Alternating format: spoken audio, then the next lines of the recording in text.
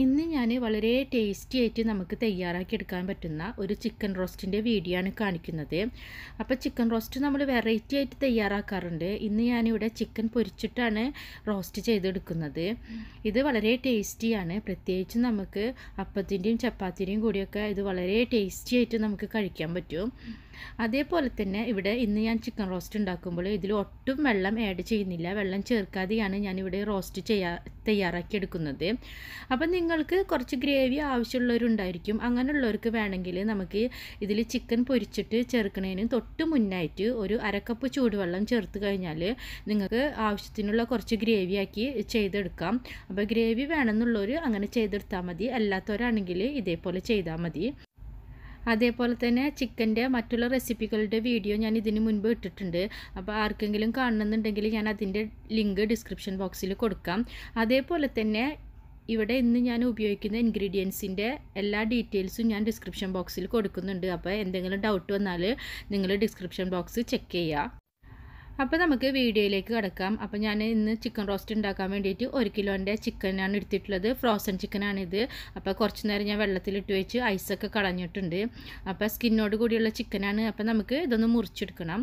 അപ്പോൾ ചിക്കൻ മുറിക്കാൻ വളരെ ഈസിയാണ്. ഞാൻ നേരത്തെ വീഡിയോയിൽ പറഞ്ഞിട്ടുണ്ട്. ഇനി ആരെങ്കിലും കാണാത്തതുണ്ടെങ്കിൽ ഞാൻ ഒന്നും കൂടി കാണിക്കുന്നു. ചിക്കൻ ഇതേപോലെ ഒന്ന് മറിച്ച് വെച്ചിട്ട് ചിക്കൻ്റെ ഈ നടുഭാഗത്ത് ഇപ്പോൾ ഞാനിവിടെ കത്തി വയ്ക്കുന്ന ഭാഗം ഒന്ന് നോക്കുക. ഇവിടെ ഒന്ന് കുത്തി കൊടുക്കുക. അധികം ഫോഴ്സ് ഒന്നും വേണ്ട. ഈ കത്തി നമുക്ക് ഒന്ന് ഇറങ്ങി കിട്ടിയാൽ മതി. അപ്പോൾ ആ നിലയ്ക്ക് നമ്മൾ ഈ കത്തിയുടെ ഈ മുനഭാഗം കൊണ്ട് ഒന്ന് കുത്തി കൊടുത്താൽ മതി. ഒന്ന് കുത്തി കൊടുക്കുമ്പോൾ തന്നെ ചിക്കൻ 2 പീസായിട്ട് ഇങ്ങോട്ട് പോരും. അല്ലാണ്ട് നിങ്ങളിങ്ങനെ ചിക്കൻ എടുത്തിട്ട് ആഞ്ഞാഞ്ഞ് വെട്ടൊന്നും വേണ്ട. ഞാനിപ്പോൾ ചിലർ ചിക്കൻ മുറിക്കുന്നത് കണ്ടിട്ടുണ്ട്. വളരെ ബുദ്ധിമുട്ടിയായിട്ട് ഇങ്ങനെ കത്തി കൊണ്ട് വെട്ടിയെടുത്തിട്ട് അങ്ങനെയൊന്നും വേണ്ട. ചിക്കൻ വളരെ ഈസി ആയിട്ട് മുറിച്ചെടുക്കാൻ പറ്റും. അപ്പോൾ ഇങ്ങനെ ചിക്കൻ 2 പീസായി കഴിഞ്ഞാൽ തന്നെ നമുക്ക് വളരെ ഈസി ആയിട്ട് മുറിച്ചെടുക്കാൻ പറ്റും. അതിനുശേഷം നമുക്ക് ചിക്കൻ്റെ ബോണിൻ്റെ ഇപ്പോൾ ഈ ലെഗിൻ്റെ അവിടെ എല്ലായിടത്തും ഓരോ ജോയിൻ്റ് ഉണ്ടാവും. ആ ജോയിൻറ്റിൻ്റെ അവിടെ മുറിച്ച് കഴിഞ്ഞാൽ നമുക്ക് പെട്ടെന്ന് മുറിച്ചെടുക്കാൻ പറ്റും. അപ്പോൾ നമുക്ക് ചിക്കൻ കറി വയ്ക്കുമ്പോഴും റോസ്റ്റ് ചെയ്യുമ്പോഴും പൊരിക്കുമ്പോഴും ഒക്കെ ഇതേപോലെ ജോയിൻറ്റിൽ വെച്ചിട്ട് മുറിച്ചാൽ മതി. പിന്നെ നമ്മൾ ചില്ലി ചിക്കനൊക്കെ ഉണ്ടാക്കുമ്പോഴാണ് ചെറിയ പീസാക്കിയിട്ട് മുറിച്ചെടുക്കേണ്ട ആവശ്യമുള്ളൂ. അപ്പോൾ ഇതേപോലെ വളരെ ഈസി ആയിട്ട് മുറിക്കുക, തൊലി കളയുക.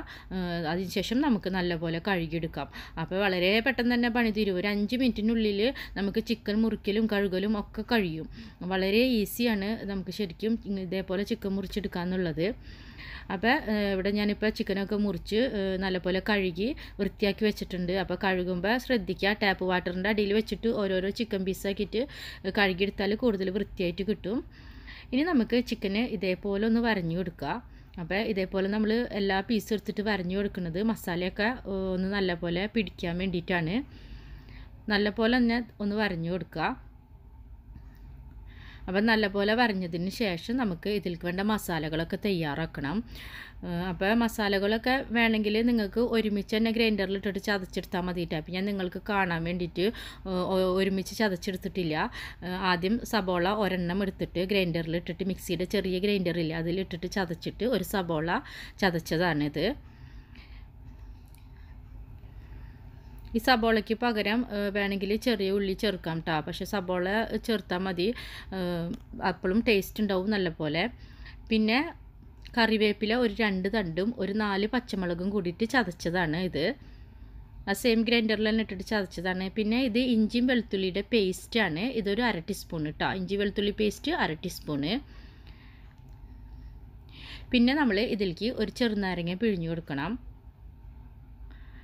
അപ്പോൾ ഈ ചെറുനാരങ്ങ, കറിവേപ്പില ഇതൊന്നും ഒഴിവാക്കരുത്. ഈ സബോള ചതച്ചത് ഇതൊക്കെ ശരിക്കും ചിക്കൻ ഫ്രൈ ചെയ്തെടുക്കുമ്പോൾ വളരെ ടേസ്റ്റിയാണ്.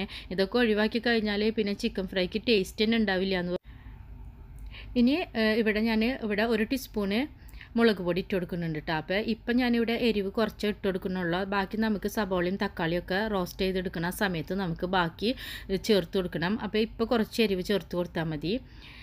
പിന്നെ ഒരു 3/4 ടീസ്പൂണ് മല്ലിപ്പൊടി ചേർത്ത് കൊടുത്തിട്ടുണ്ട്. പിന്നെ ഒരു 1/2 ടീസ്പൂണ് മഞ്ഞൾപ്പൊടിയും 1/2 ടീസ്പൂണ് ചിക്കൻ മസാലയും ചേർത്ത് കൊടുത്തിട്ടുണ്ട്.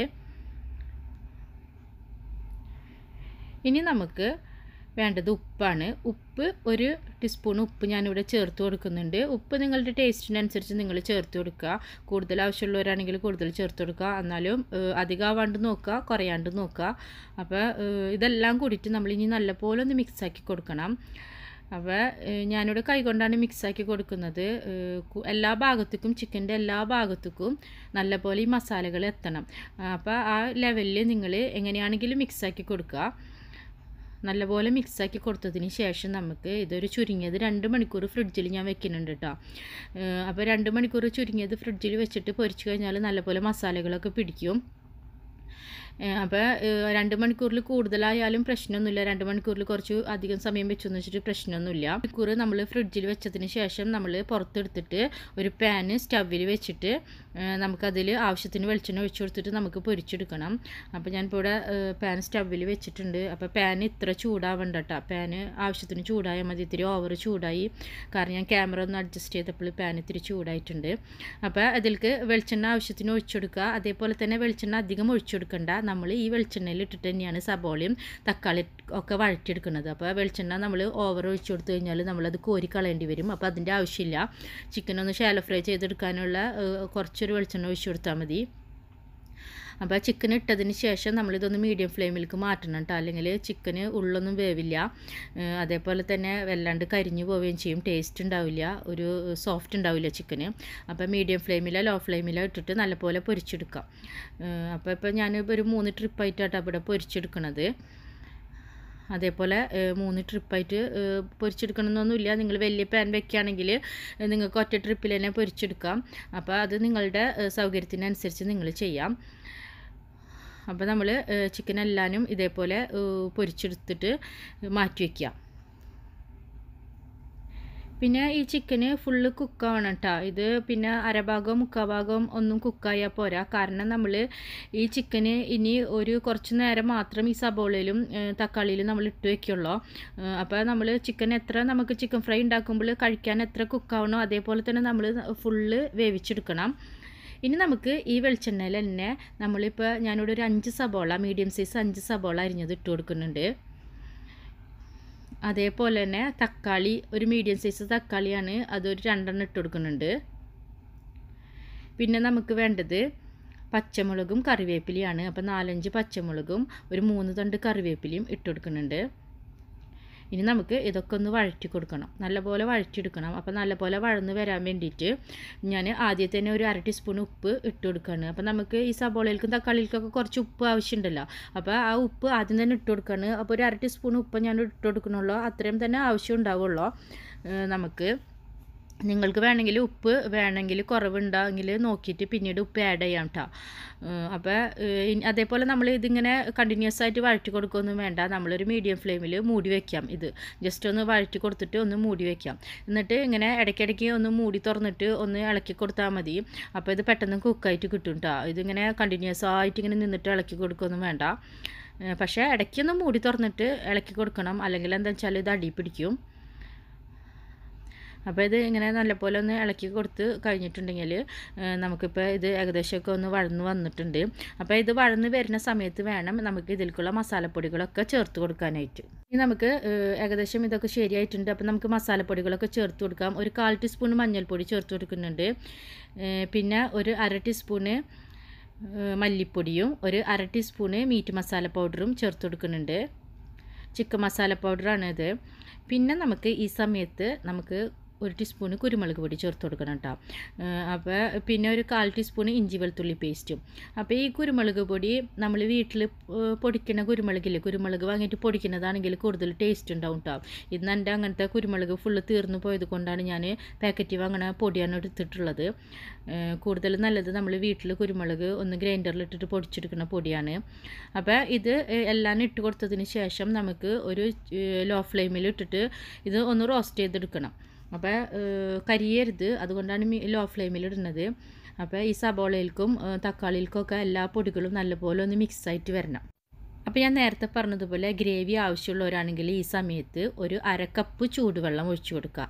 വെള്ളം തിളപ്പിച്ചിട്ട് അരക്കപ്പ് ഒഴിച്ചു കൊടുക്കുക, ഗ്രേവി ആവശ്യമുള്ളവരാണെങ്കിൽ. എനിക്ക് ഗ്രേവി അത്ര ആവശ്യമില്ലാത്തത് കൊണ്ട് ഞാൻ ഇപ്പോൾ നേരിട്ട് ചിക്കന് പൊരിച്ചത് ഇതിലേക്ക് ഇട്ട് കൊടുക്കുകയാണ് കേട്ടോ. അപ്പോൾ നമ്മൾ പൊരിച്ച് വെച്ചേക്കുന്ന എല്ലാ ചിക്കൻ പീസും ഇതിലേക്ക് ഇട്ട് കൊടുക്കുക.